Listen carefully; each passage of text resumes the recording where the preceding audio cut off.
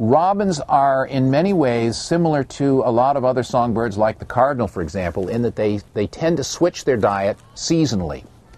In the summer, I think a lot of people associate robins with earthworms, so that you'll see robins hopping around on a lawn, you know, looking and then picking and pulling a worm out of the soil.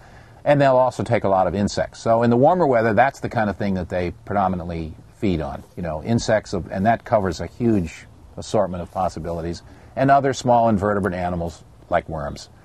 But in the fall, when insects are generally less or not available at all, and earthworms are too deep in the soil and so on, they become fruit-eating birds, or frugivores, so that robins become very gregarious in the winter. They come together in flocks, they spend the night, they roost, sometimes in associations that may include thousands of robins together. And then in the daytime, they spread out into areas where they feed on fruits and berries. A lot of our native shrubs and things have berries that persist on into the late fall and through the winter.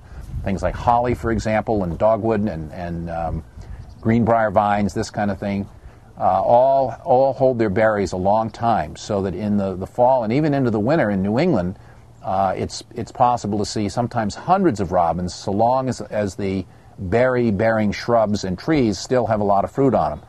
They'll come into suburbia, they'll feed on crab apples that people have planted in their yard, that kind of thing, when they're not able to eat insects. So again, it's kind of two different lifestyles based on seasonality and food availability.